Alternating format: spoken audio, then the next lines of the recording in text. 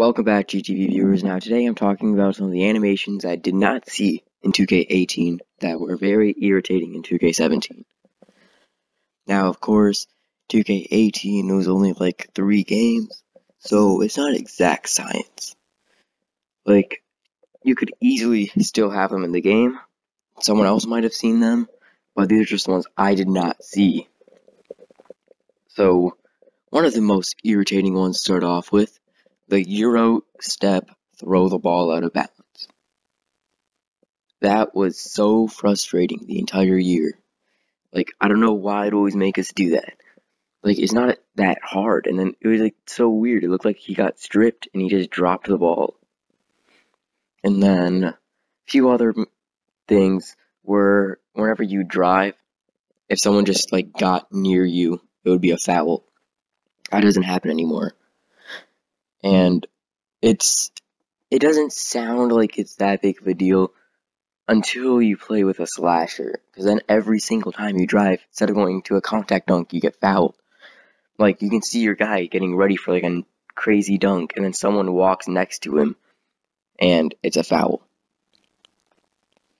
Another animation that I've yet to see was the ball turning into an 80-pound medicine ball, the basketball, like the last second.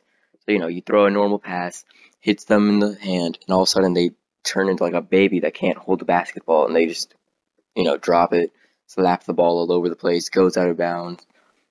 That doesn't happen anymore, I don't think.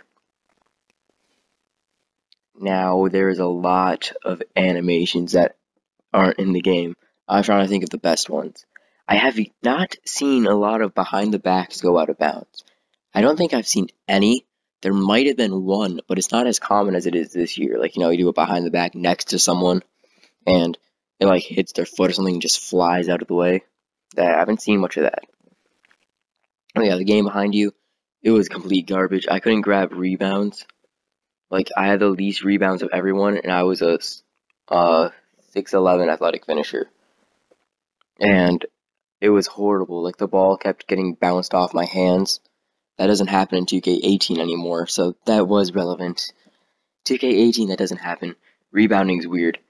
I really hope someone can fix 21 mode. That's so stupid how people, like, just camp in the paint. It's not fair. Especially when I'm the big man. Like, there's no way I'm fast enough to guard this guy, and he just stands in the paint. He doesn't even play post defense. Like, at least I was swatting people left and right. Anyway, back to 2K18. You can actually pull off a lot of moves without getting stripped. And it really seems like your attribute rating is going to affect a lot. Because, like, I don't have a good rebound, so when I would jump up, I wouldn't grab the rebound even if I was wide open. Like, if it wasn't in my area. This year, I'm pretty sure it would just do one of those weird glitches. Like, you've all seen those. Where it's just like, how the heck did you grab that? And then, let's see, there was a lot of other ones I had planned, but I kind of started talking fast. So, some of the better animations, the ones that were actually really nice, I really liked the spin move into a shot. Now, I know it's probably because I was a shot creator, blah, blah, blah, but it was actually like a fast one. It wasn't like super slow where everyone knew you were about to just shoot it, and then if you pump faked, you were dead. It was actually good, and it would actually get you space. Like, 2K would say it was wide open. So, yeah, those are pretty nice. And then a few other ones.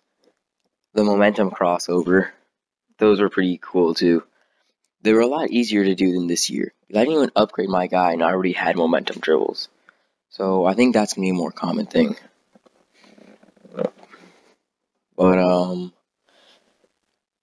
trying to think if there's any more, because I recorded, it's only 10 seconds of this video, but, whatever. Goodbye, GTV viewers. Have a great day, and, I hope you didn't have homework.